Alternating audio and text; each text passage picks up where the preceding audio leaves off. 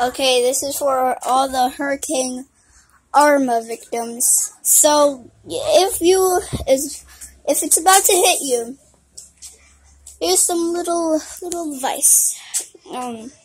Make sure to stay away from all rooms with windows. I suggest the safest place is a basement or a closet, because those things don't have windows, unless your basement or closet has windows for some reason.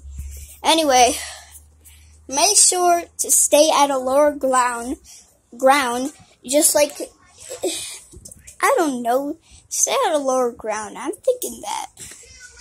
Anyway, keep your children or yourself, if you have children, safe from it, because I don't want you guys dying.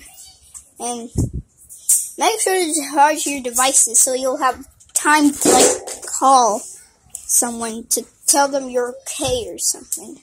Just stay safe and don't die, children. Okay, goodbye.